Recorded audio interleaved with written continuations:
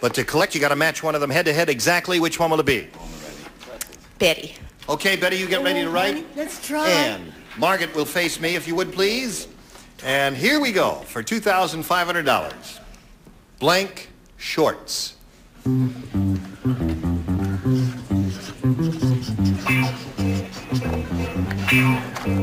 She's got it. Now, we want to know if you've got it. And are you on the same wavelength with Betty White there?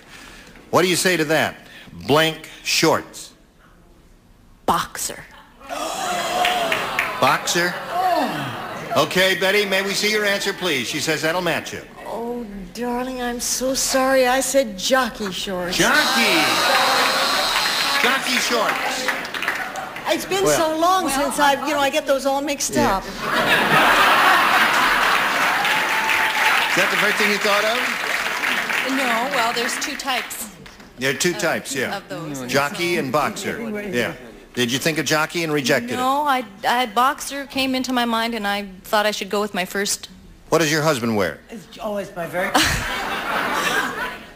Actually, he wears the jockeys, but I don't like them. I prefer the boxers. So.